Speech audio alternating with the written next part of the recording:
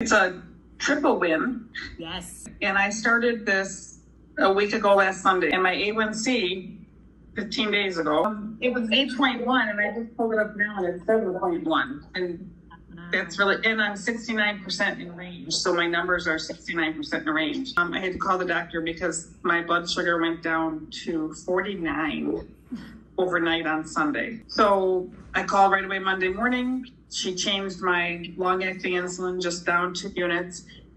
And then I called today because I have had the last 4 nights, I'm up in the middle of the night with low numbers. And my Dexcom, my phone, it beeps at me and tells me, you're in the low range. And so I called them. So she lowered my long-acting insulin even further. And my short-acting insulin brought me down today to 5.1. So I've had two lowering meds in whatever that is, 11, 12 days. Yeah. Oh, wow. That's awesome. Yeah. So that's what I promised you would happen. But here's the thing. Debbie grabbed onto the menu. She trusted the process. You've trusted the medical evidence that goes along with this. You ate all the fruit. You did all the things, and you're having the result. And you've lost about 9 or 10 pounds. Yeah. Yeah.